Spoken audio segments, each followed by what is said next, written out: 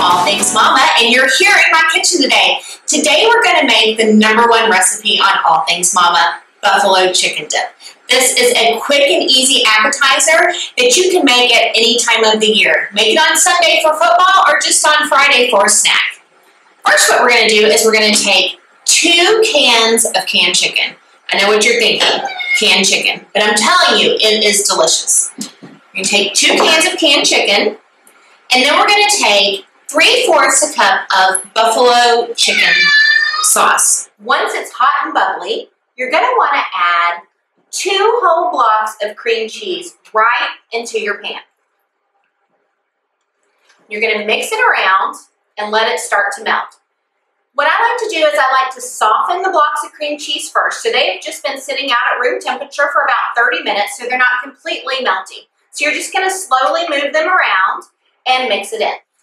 Once the cream cheese is melted, continue to stir and add in 1 cup of ranch dressing right into the pan. It doesn't get much easier than this. Stir it all around, get it thoroughly mixed up.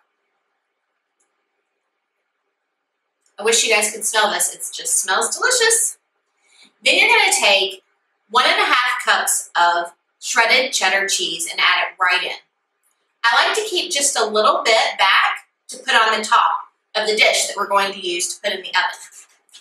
The great thing about this dip is that you can either eat it just like this when you're done by putting it in a serving dish, or you can bake it in the oven with some shredded cheese on top and get it all melty and bubbly and serve it that way.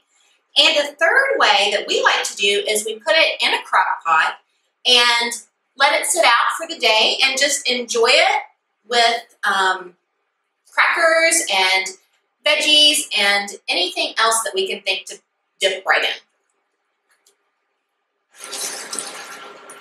All you need to do now is just mix the cheese right in until it's all melted. Then we're going to add it to a baking dish and bake in the oven at 350 degrees until everything is melty and cheesy and bubbly. It's going to be great.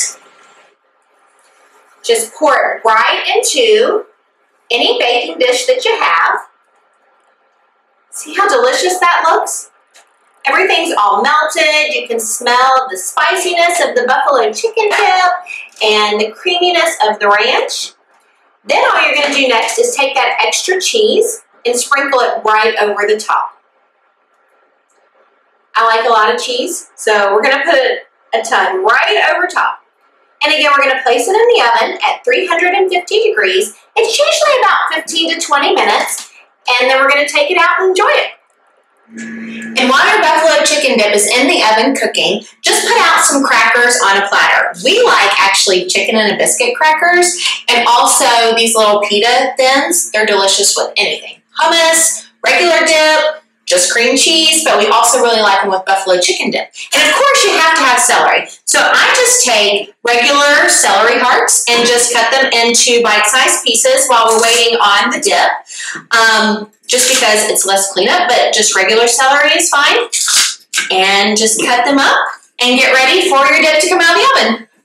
Here we go, fresh out of the oven, buffalo chicken dip is amazing.